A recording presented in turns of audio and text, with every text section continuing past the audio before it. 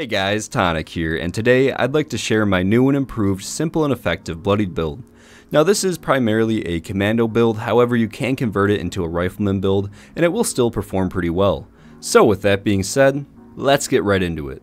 Starting off with a quick demonstration outside of West Tech, you can see that I have no chems active or extra buffs or anything like that, and I'm still able to put out some really solid damage numbers. We're getting around 379 damage on those headshots, and on a crit we can even get up to 667. Now I've been using this build for the past few months and I really enjoy it. It's easy to set up, you can put out high damage, do well in boss fights, and stay undetected. And one really cool thing about this build is that it actually uses no legendary perk cards. And that is because I wanted this to be a really simple and effective Bloodied build. Not every player has maxed out legendary perk cards, so I didn't want to make a build that required tons of maxed out legendary perks. This is just a simple Bloodied build that still works great, and over time as you level up your legendary perks, you can slowly add to it and customize it to fit your personal playstyle. So let's quickly take a look at what you will need for this build. First, you are going to need some unyielding armor pieces. The unyielding effect will give you +3 to all stats besides endurance when you are low health. And personally, I like to run an unyielding covert scout armor set. I love the way it looks and I like that extra stealth bonus, but you do not need this exact armor. Pretty much any unyielding armor will do. It doesn't even have to be a full matching set, just make sure to get the unyielding effect on every piece and you should be good. Over time you can try and grind out a full god roll set, but if you are just starting out with Bloodied builds, just make sure you have the unyielding effect on every piece. Next, for the weapons to use with this build, try to get a Bloodied or anti-armor rifle that can be suppressed and turned fully automatic. Fixers and handmaids are the big ones to look out for, but you can still put out good damage with automatic assault rifles and automatic combat rifles. Personally, I like to run an anti-armor fixer and a Bloodied handmaid. Here's my fixer. It's an anti-armor 25 faster fire rate and 25% less VATS AP cost. And then my handmaid is a Bloodied 25 faster fire rate and 25% less VATS AP cost.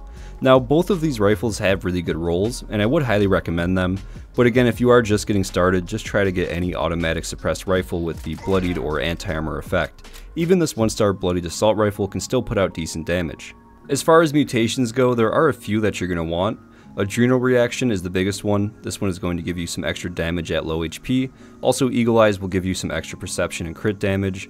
Marsupial is just an awesome mutation for almost any build. It increases your jump height and carrying capacity. And lastly, we have Speed Demon. This one will increase your movement and reload speed. And now let's quickly take a look at the perk cards for this build. For this build, you're going to want 2 Strength, 13 Perception, 7 Endurance, 3 Charisma, 3 Intelligence, 13 Agility, and 15 Luck. Starting with Strength, we have 2 points in Bandolier.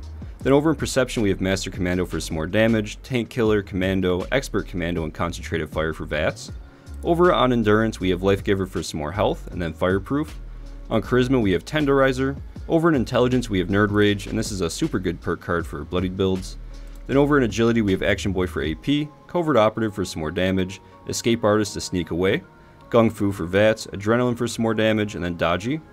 Over on Luck, we have Bloodied Mess for some more damage, Grim Reaper's Sprint, Better Criticals, Serendipity, Starch Jeans, and lastly Crit Savvy. And that's just about everything you need for this build. Slap on those perk cards, grab some unyielding armor, and get a decent rifle, and you are good to go. Playing with the build is super easy. Use VATS a lot and use your critical hits, and it's a stealth focus build, so just stay crouched as often as you can when you are fighting, and enemies won't be able to find you or shoot you unless they are right on top of you. Also, because we are crouching and staying hidden or in caution, you will be getting a sneak damage bonus when fighting, and that just adds a ton of extra damage. And if you do end up going into danger, just run away for a second and crouch, and because we have the Escape Artist perk card on, you should go back into caution pretty quick.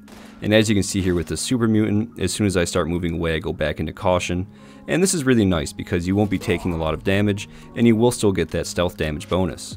I also highly recommend grabbing a Gamma Gun.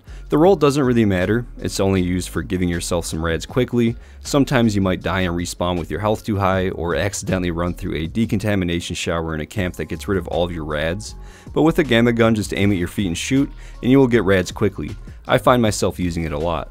Lastly, with a Bloodied build, you are going to find that you do a lot more damage, but you will also get a lot of really cool smaller benefits. Because we are wearing unyielding armor and it's boosting our special stats, you will gain a ton of extra carry weight because we have a lot of extra strength now. You will also get some more XP because our intelligence stat is higher. This is awesome during double XP weekends. If you use a Bloodied build and pop some lunchboxes, you can level up extremely fast. These stat boosts are also the reason why we can sneak around without getting detected. Because our agility is so high, they won't even notice us unless we start shooting or stand up. We're not even using the sneak perk card or stealth boy, and we're still going undetected.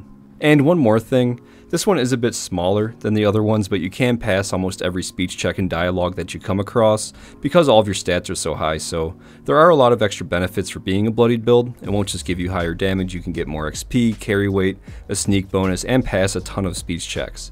And these stats honestly are not even that high for a bloodied build. You can make them go much higher with legendary perks and armor pieces, stuff like that. But still, these stats are pretty good. Another cool thing with this build is that you can easily switch it into a rifleman build by just changing the commando perk cards over to rifleman, then grab a decent single shot rifle like a lever action or even a non-automatic fixer or handmade.